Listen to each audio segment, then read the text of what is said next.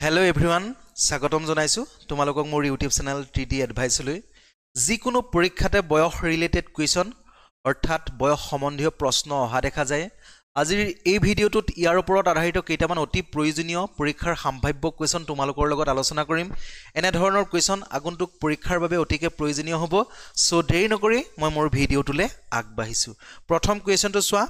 Yogesh is twice as old as বিজয় যোগেশৰ বয়সটো বিজয়ৰ দুগুণ ঠিক আছে গতিকে এজন যোগেশ আৰু এজন বিজয় যোগেশৰ বয়সটো দুগুণ বুলি কৈছে বিজয়ৰ তুলনাত আৰু এটা তথ্য দিয়া আছে চোৱা and half as old as Suraj আৰু যোগেশৰ বয়সটো সুৰেজৰ বয়সৰ আধা বুলি কৈছে গতিকে 2 আছে সুৰেজৰ বয়সৰ আধা যদি 2 হয় তেতিয়াহলে সুৰেজৰ বয়স কিমান হ'ব 4 হ'ব ঠিক আছে আশা কৰো তোমালোকে এইখিলৈকে ধুনীয়াকৈ বুজি পাইছা If the sum of Suresh and Bijoy's age is 85 years, যদি সুৰেজ আৰু বিজয়ৰ বয়সৰ যোগফল যদি 85 years হয় অৰ্থাৎ 4 5 যদি 85 years হয় তেন্তে যোগেশৰ বয়স কিমান উলিয়াব লাগে অৰ্থাৎ এই যোগেশৰ বয়স কিমান উলিয়াব লাগে সহজ কোৱেশ্যন অতি সহজ কোৱেশ্যন কেনেকৈ কৰিম চোৱা 5 85 গতিকে 1 কি হ'ব পাছে যেতিয়া 85 ক হৰণ কৰিবা 17 বাৰ যাব ঠিক আছে 17 বাৰ যাব এতিয়া যোগেশৰ অনুপাতিক মান কিমান 2 গতিকে 17 ৰ মান কিমান হ'ব 1 ৰ মান যদি 17 হয় তেতিয়া হলে 2 ৰ মান কিমান হ'ব 2 * 17 = 34 years হ'ব 34 years হ'ব যোগেশৰ বয়স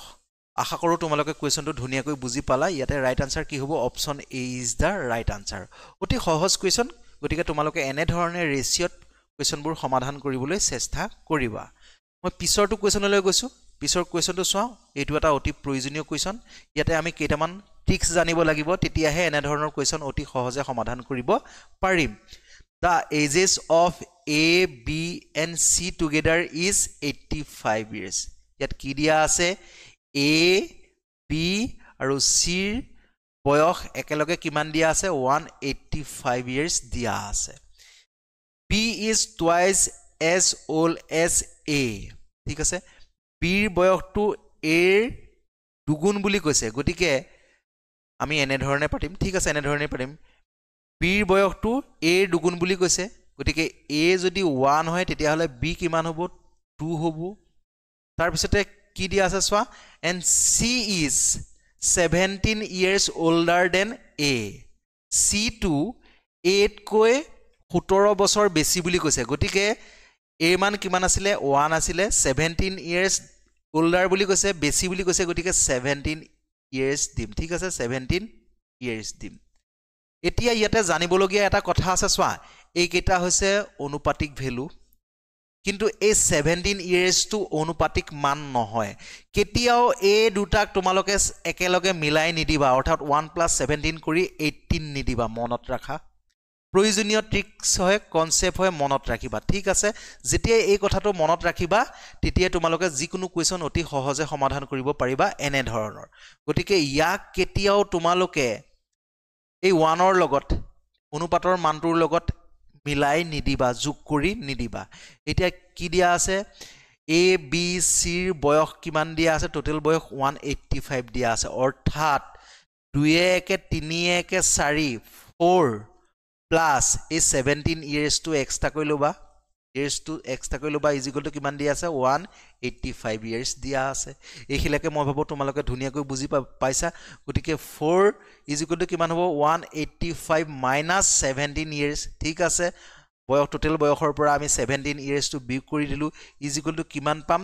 যেতিয়া 185 ৰ পৰা 17 বিয়োগ কৰিম তেতিয়া কিমান পাম 861 168 পাম গতিকে 4 ৰ মানটো 168 পাম 1 ৰ ভ্যালুটো কি হ'ব 4 এ যেতিয়া 168 ক হৰণ কৰিবা তোমালোকে কিমান পাবা তেতিয়া হলে চোৱা 4 4 গুণ 16 4 2 গুণ 42 পাবা এতিয়া আমি 1 ৰ ভ্যালুটো 42 years পালো গতিকে a ৰ মানটো উলিয়াবলৈ কৈছে অতি সহজে a ৰ মানটো উলিয়াব পাৰো a ৰ আনুপাতিক মান কিমান দিয়া আছে 1 দিয়া আছে গতিকে 42 years হ'ব a গতিকে b ৰ বয়স কিমান হ'ব b কিমান আছিল 2 আছিল গতিকে 2 * 42 কিমান হ'ব 84 years hobo hoy ne hoy sir c is equal to kiman hobo c er মান to soa c er মান to kiman hobo 1 plus 17 years gotike 1 or value ami kiman paisilu 42 paisilu hoy ne 1 or value ami 42 paisilu yat soa 42 plus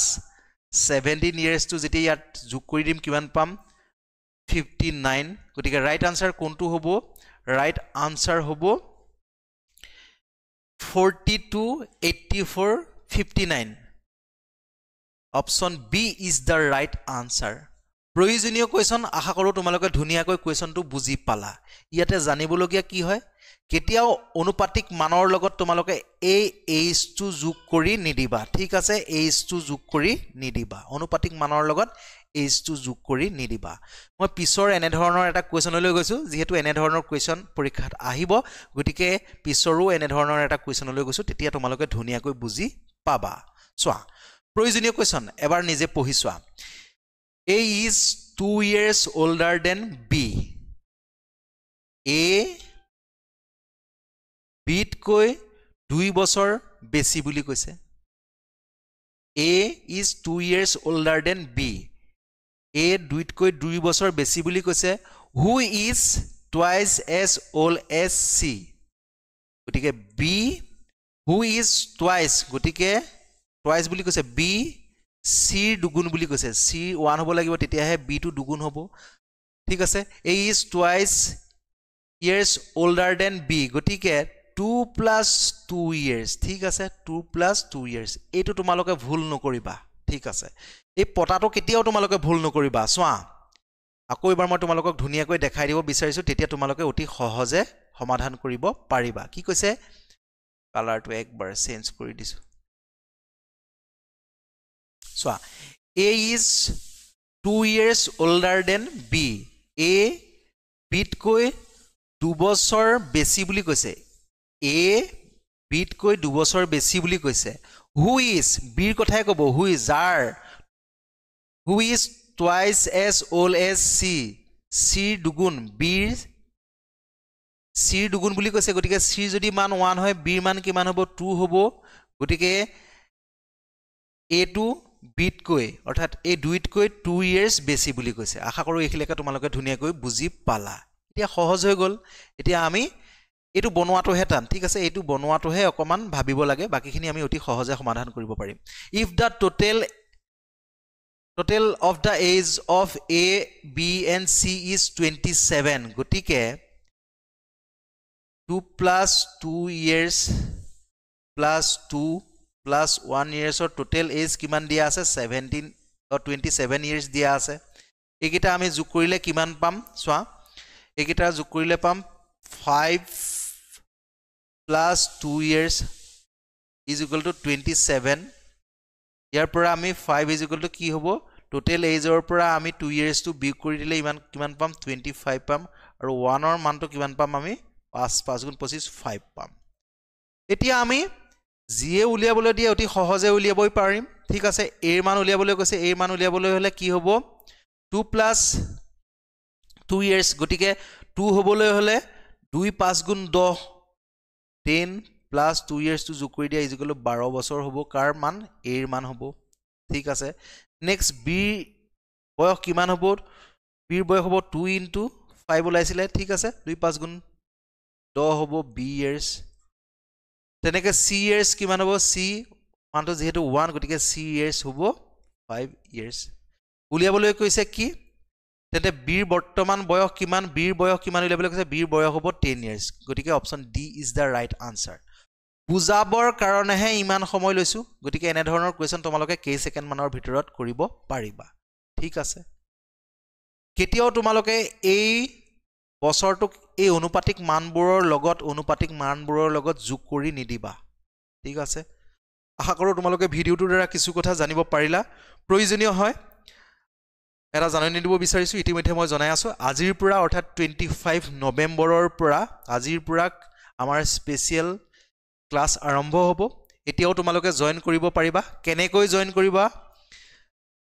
মোৰ